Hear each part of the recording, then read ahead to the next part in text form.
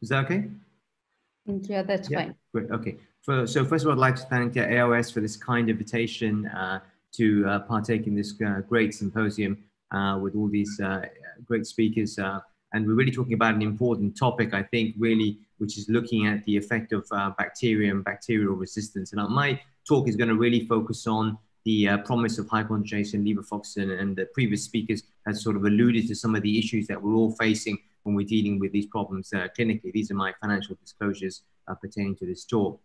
So we know antibiotics can be divided up into two broad types. One is bactericidal and one is basically bacteriostatic, and you can see them both here on the left-hand side. And how they basically prevent the bacteria or the organism from replicating depends on basically their mechanism of action. And this is either related to this function on the cell wall, or it can be related to the protein function, such as on the ribosomes, or it can basically be function related to DNA replication. We know that fluoroquinolones particularly basically affect on DNA gyrase and topoisomerase type 4, and they inhibit basically DNA replication. So there is then subsequently no protein formation, and there's no subsequent bacterial replication downstream of this task. And over the years, we've seen an evolution of fluoroquinolones from the first generation all the way to what we consider to basically be the fourth generation. And you've heard some excellent talks about drug resistance profiling. This has really occurred between the second and basically what we consider to be the third generation. And there's several ways in which resistance has occurred, as Professor Sharma talked about. This can be related to alterations or mutations in the DNA gyrase, and you can have an effect on the outer membrane of the cell, so it can affect the permeability itself, and this can affect the efflux mechanism of how effective these antibiotics are. And these are some of the mechanisms in which resistance can basically form. If you look at levofloxacin in particular, and you compare it against the other generation of fluoroquinolones, and you're basically measuring the concentration in the aqueous, you can see levofloxacin offers one of the highest concentrations within the anterior chamber, showing you the efficacy of its penetration. This is also basically shown over here, comparing to ofloxacin, ciprofloxacin, measured in the cornea and also basically in the aqueous, where you can see the concentration and levels are between 1.7 and 2.7-fold greater penetration. And this is, of course, important if you're dealing with corneal diseases, as we've heard from Rajesh talking about bacterial keratitis, but likewise also if you're dealing with anterior chamber inflammation or very severe diseases that have already penetrated into the anterior chamber, where you want to basically get good aqueous concentration as well. The drug itself is basically sensitive over a whole range of different diseases, so pretty much all the ocular surface and adnexal inflammatory or bacterial basically diseases. And over several studies, they've shown it to be quite a good efficacy rate several studies have been done over different time periods. When you look at the different strains, of course, you've had previous speakers talking about the importance of knowing the strains that you're basically dealing with. Post-market surveillance using levofloxacin has shown good, basically, efficacy rates to staph, strep, and also basically enterococcus, and also basically with other gram-negative organisms. But you'll see some of the gram-negative organisms, such as Pseudomonas, for example, are lower than what we're able to achieve with the gram-positive organisms as well. Adverse effects, of course, are important to understand. They're generally quite low with these antibiotics because this is primarily a preservative-free formulation. And if you look at the issues with drug side effects, they're mainly dependent either to gastrointestinal disorders from systemic absorption, so this can be reduced by punctal occlusion, or basically related to local eyelid disorders, typically eyelid itching or basically blepharitis. One of the other issues that's important to consider, especially as ocular surface or anterior segment surgeons, if we're doing penetrating keratoplasty, is the effect on epithelial growth. And you can see from over here that you can see when you're looking at the viability of your epithelial cells, when you're comparing basically levofloxacin over here on the right-hand side, this is 0.5 levofloxacin compared to control group compared to Cipro. Levofloxacin offers one of the highest levels with respect to viability of human corneal epithelial cells. And this is important when we're considering epithelial regrowth, say after penetrating keratoplasty or after DOG, when the new epithelium of the recipient cornea is growing on the graft tissue. This is shown in another comparison over here, where you're comparing levofloxacin compared to moxifloxacin, typically postoperatively. Cell viability over here is in the y-axis, and you can see this from 30 minutes over to 24 hours compared to basically the control group, and this is showing you in a tabulated form. And you can see the viability of human corneal epithelial cells after 24-hour exposure to antibiotics is 62% with levofloxacin, but only 5% with basically moxifloxacin. And again, like I said, if you have a patient undergoing surface ablation therapy, where obviously the epithelium has been denuded and you want the epithelium to grow back quickly because you want to reduce the rate of infection, then of course you want something that's going to aid your cellular migration as opposed to inhibit it itself. And likewise, when you're doing migration assays, comparing to control group on top, levofloxacin in the middle and moxifloxacin at the bottom, you'll see the differences with respect to percentage wound healing compared to levofloxacin compared to moxifloxacin. This is significantly different at 94% compared to almost 60% as well. Now, antibiotic development, as Professor Sharma basically showed, initially from the penicillins and up into the early development up into the 70s, has really undergone a void over the last sort of 20 to 30 years. And people have been looking at other ways or repurposing other drugs, particularly that have been used systemically, that may also basically be used for basic antibiotic therapy. Or one of the other things they've been looking at is looking at your natural defenses on the ocular surface with respect to developing a drug. And the reason why this has been a huge issue is actually, to be frank, drug development is very, very expensive. And we know the fact that the resistance patterns can occur quite early once a drug has basically been come onto the market. And because of those two things, a lot of companies are unwilling or they're hesitant to invest a lot of money in developing new forms of antibiotics. But from a clinical side, you can see from this diagram over here, when you're looking at percentage resistance patterns, and if you look at India over here in the red line over here, you'll see practically from a clinical standpoint, we're all dealing with high levels of resistance or bacterial resistance when we're seeing patients in the clinic. So we're stuck in this dilemma where the industries they may be reluctant to actually develop new antibiotics because of the cost issue and bringing it to basically market. But from a clinical standpoint, we are basically having to face more and more patients who are basically getting more resistance to the current antibiotic therapy that we're basically looking at. Now, one of the things that, and some of the previous speakers have basically talked about, has been the effect of this concentration. This is the PK/PD theory with respect to how levofloxacin 1.5% was basically developed itself. And as the previous speakers have mentioned, there are a couple of things to basically look at. One is the mean inhibitory concentration. And ideally, what you're trying to aim for is 10 times above this level, where you can basically kill all the organisms that are basically known to basically be present in the sample itself. And Professor Sharma nicely showed that on a Petri dish, where you can see the MBC showed there was no evidence of any culture at that level itself. So you can dose an antibiotic up to this level to basically ensure that they don't get resistance. But one of the issues when you do a high dose antibiotic is, one, of course, is compliance, but the second is that can you actually get that concentration of antibiotic at that level in the specific tissue target? This is basically showing this a little bit more elegantly in a curve over here itself. And what I'm talking about is your Cmax. So this is your target concentration in the tissue of basically interest. This TAM, or time above the MIC, shows you the time at which you're at above that concentration with respect to the target tissue as well. And the administration dose is your Tmax, so it's the time it takes to actually achieve this level itself. And what we're trying to do is achieve such a high level of concentration in the target tissue that you're basically preventing any basically mutant strains being formed. This is also shown in this diagram over here, where you can see that there is a window period, as Professor Sharma showed, where you get what we call the mutant selection, basically window period over here. And if I show you this cartoon at the top over here, where you have a typical population of bacterial cells itself, and if you take the bottom curve at the bottom over here, you will see that this bacterial population over here is basically growing quite well, because the antibiotic that's basically been used in this example over here is below the MIC. So this is typically below the MIC.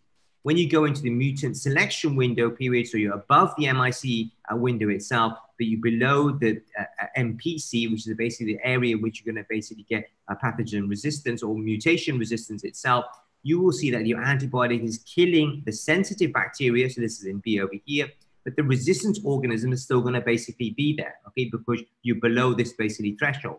But if it's possible to go above this threshold, as I showed you on the previous curve over here, you can basically clear everything. And this is ideally basically what you want to achieve. So you need to have an antibiotic that has high penetration with respect to the tissue or target of interest, and ideally a broad spectrum activity, so it will have this effect on multiple different organisms. So the question is that this is the theory behind this. Is this basically what is achievable on a practical circumstance? So if we look at basically the concentration profile of the levofloxacin 1.5%, and we look in 3 target tissues, one is the cornea, one is the aqueous humor, one is the anterior vitreous, and you see the levofloxacin over here is in blue, gatifloxacin is in green, moxifloxacin is in a gray, and bezofloxacin is basically in blue. You will see from all these diagrams over here that levofloxacin has the highest concentration in the cornea, it has the highest concentration in the aqueous humor, and it has the highest concentration within the anterior vitreous. So sure enough, after the time of installation, you do achieve the highest concentration with respect to the target tissue of interest that you basically want the fluoroquinolone to react.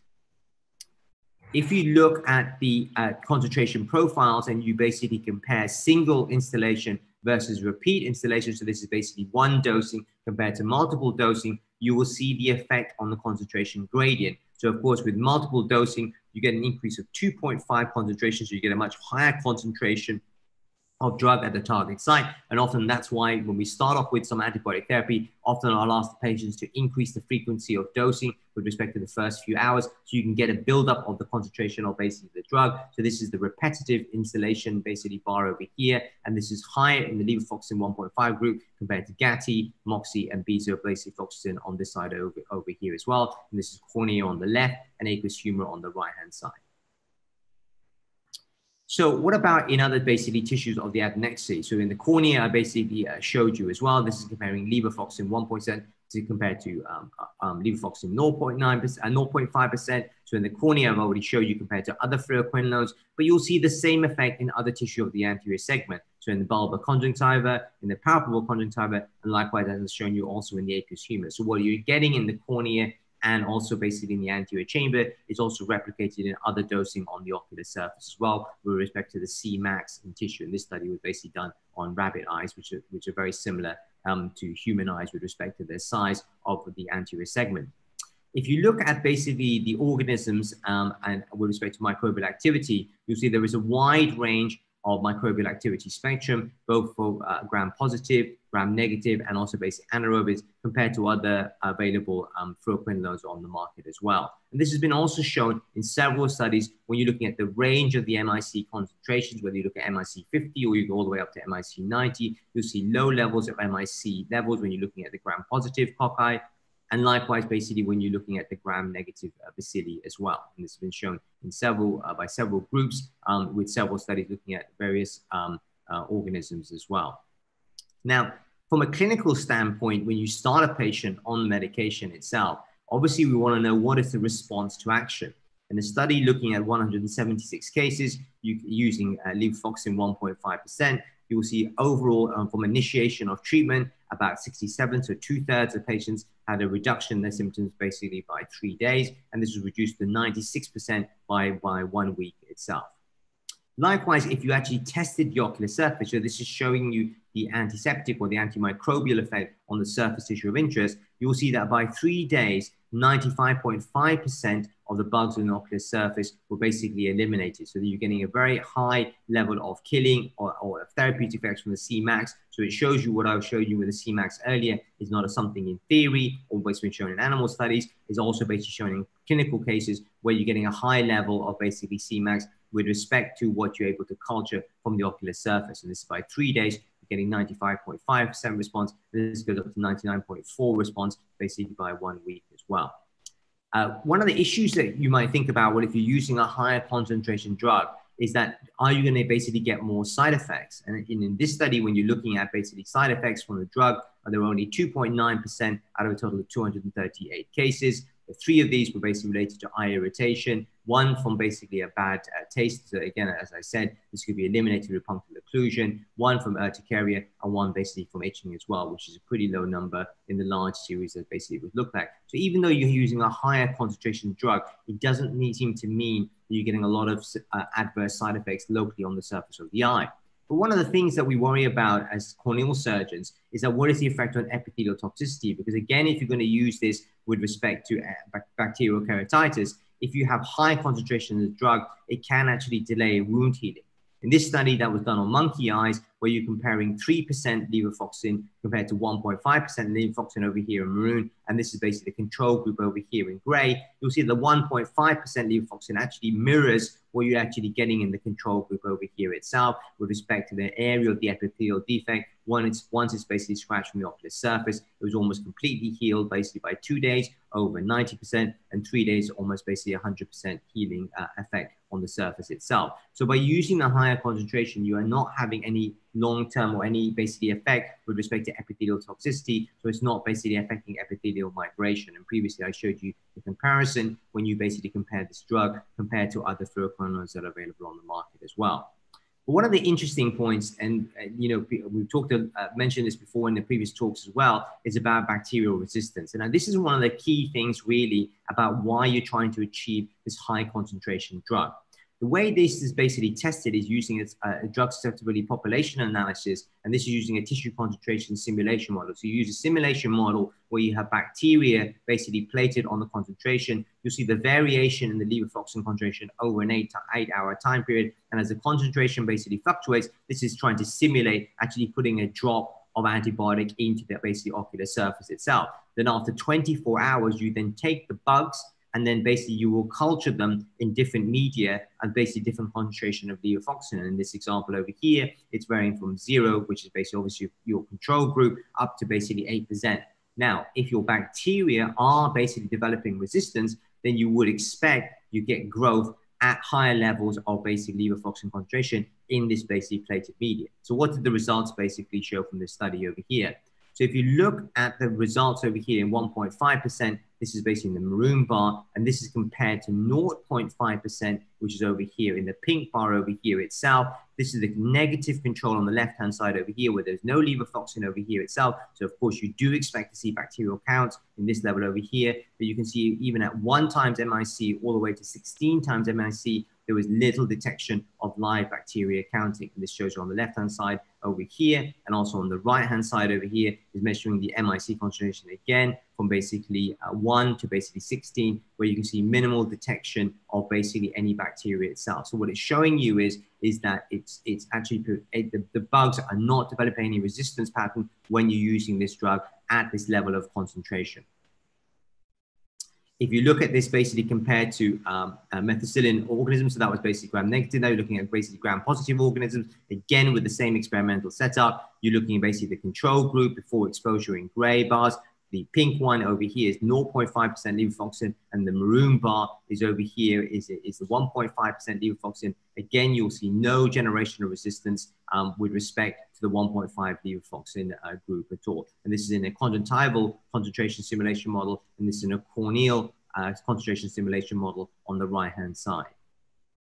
When you look at Pseudomonas, which is obviously a common cause of bacterial keratitis, especially in the Asia-Pacific region, so it's an important thing to basically for us to basically look at. Again, you will see that levofloxacin 1.5% solution is down over here, so there's no evidence of any basic development of resistance to the 1.5 levofloxacin solution, but there is some element of developing resistance if you're using the 0.5% basically version over here itself, and you can see the concentration of resistance goes up to almost 8 times the MIC concentration compared to basically baseline. So this proves that the thinking about the PK/PD is not only seen by what we're able to measure in the concentration where you are achieving the higher levels of Cmax, but also what we're seeing basically in a practical side when you're actually trying to see if there's any resistance profiling on the organisms.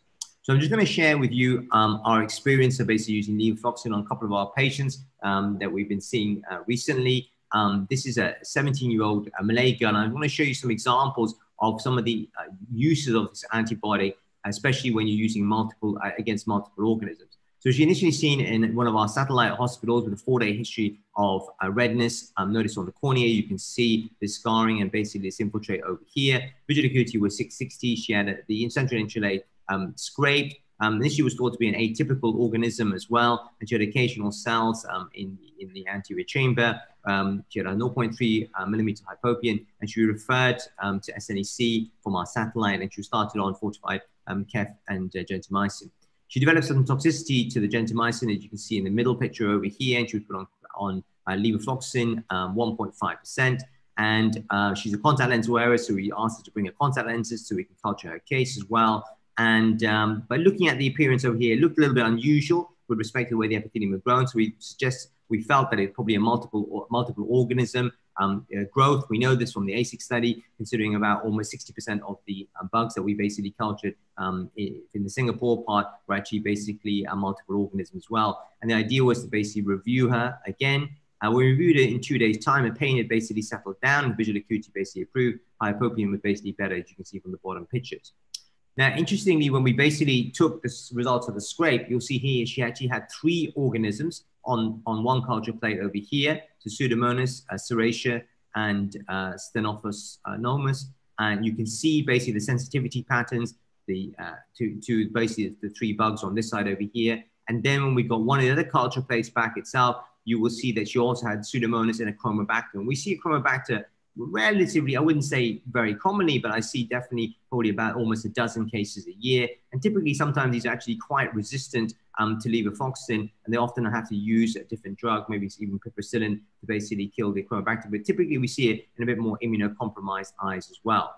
So we added a bit of anti-inflammatory medication to the surface after about 4 to 5 days. Visual acuity basically improved to 612, and this is the last time basically where we saw her more recently. She's now up to 6.7.5. This is that 1 week review where she's 6.9, and we basically managed to treat her empirically now on this antibiotic, even though she had these multiple basically organisms grown from basically her ocular, from her corneal and keratitis. So this shows the benefits of having a broad spectrum antibiotic that's basically fortified, well, pseudo-fortified in the fact that it's commercially available, but it's giving you a high level of concentration activity when you're basically using it on the ocular surface with minimal toxicity compared to other fortified medication. This is the second case I'm going to share with you, which is a 58-year-old Malay gentleman. It's a 1 week history of basically redness. He's, again, a contact lens user. We had a lot of patients when we were in lockdown here who came back in with contact lens basically related infection. So you can see here the 5.5 millimeter lesion. His vision acuity was count fingers. He had an epithelial defect over this area and had an infiltrate with a small hypopyon on the surface. There was some differential diagnosis as possibly a secondary bacterial infection on a background of herpes. He was started on acyclovir, topical and oral, and also 1.5% levofloxacin to be used basically day and night. Now you can see basically from his microscopy, in fact, he had gram-positive cocci, gram-negative bacilli, and gram-positive bacilli as well from the microscopy result from his microscopy and culture. Now, interestingly, we actually didn't grow anything from his culture plates basically at all. So we're now treating him empirically, and often, obviously, we need to do this because just because you grow something from the microscopy doesn't mean that you're going to be able to culture anything. But 2 days later, his pain had basically got better.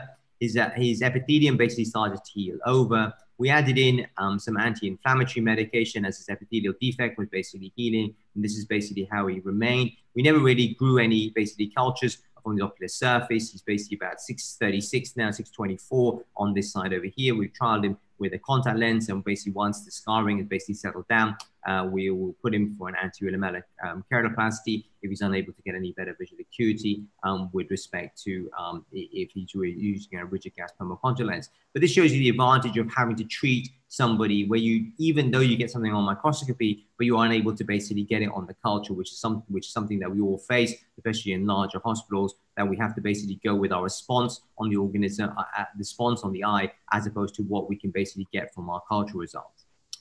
The last case is quite an interesting gentleman who's a man with a 48-year-old gentleman with G6PD. Now, most of you will know that G6PD is actually a contraindication to using levofloxacin, but there are variants with respect to the enzyme activity of G6PD. And typically the enzyme variant that we see in Asia is a little bit more, you have a higher chance of basically, you have a lower chance of actually getting anemic side effects from using fluoroquinolones, because especially if you're using basically topically compared to the Mediterranean version of G6PD deficiency. So he had a history of bilateral LASIK, and there was some question about a history of him. You saw a colleague of mine about a history of viral conjunctivitis, and he came back in with a 2-day history of a lid lesion and punctate lesion on his flap. He was seen again in one of our satellite hospitals. His visual acuity at that time was 6.6, and he was given Tobrex and Lotemax. Typically, he was given Tobrex because basically they were worried about him using G6PD. His drops were basically stopped because he basically ran out of medication. And 2 weeks later, he returned back to our main center with a reduction in visual acuity, and you can see the lesions basically on the surface of the eye. Typically, these punctate lesions are on the surface. At that time, the clinician that saw him felt this could be possibly herpes related. He was given acyclovir. He had a reaction to acyclovir, so we switched to Virgan. He was given a load of anti-inflammatory, and everything basically seemed to clear up with that. And visual acuity improved to 6.6, and he basically was left alone. He then reappeared 6 months later. So this was down during the circuit breaker period. So this is when I basically saw him, and he had a history of 4 days of basically pain. He had injection in the left eye, as you can see from the picture over here. And he had a redevelopment of these small little lesions basically on the surface. And he had follicles on his anterior chamber. And he had these basically small opacities that you can see clinically on his LASIK back. Now, interesting, he has a history of keeping tropical fish. He was unkeen for these to basically be scraped off to send for microscopy. But with that history of fish as well, clinically, this to me looked like basically microsporidia. So we started him with 1.5% levofloxacin to basically use every 3 hours. So 1 week later, his visual acuity was a little bit worse. So sometimes what happens is that when you start them on levofloxacin, they get an increase in the amount of inflammation. And so we added in some topical ointment to basically use at nighttime as well. He then basically came back again.